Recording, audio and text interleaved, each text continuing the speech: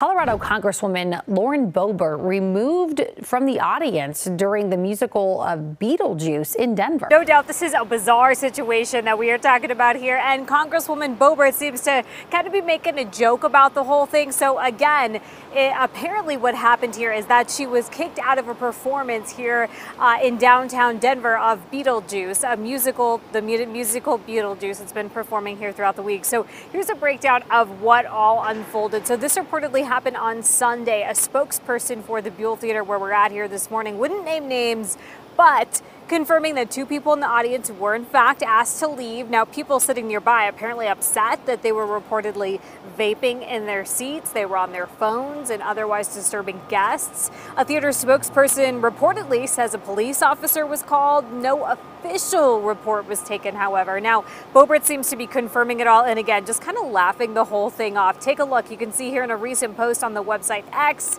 which, formerly known as Twitter. She says, "It's true, I did thoroughly enjoy the amazing Beetlejuice," going on to say she was laughing and singing too loud, adding, if anybody sees it this week, hey, let her know how it ends. So a spokesperson for the Congresswoman does reportedly deny that she was vaping, said she did take a photo because she was unaware.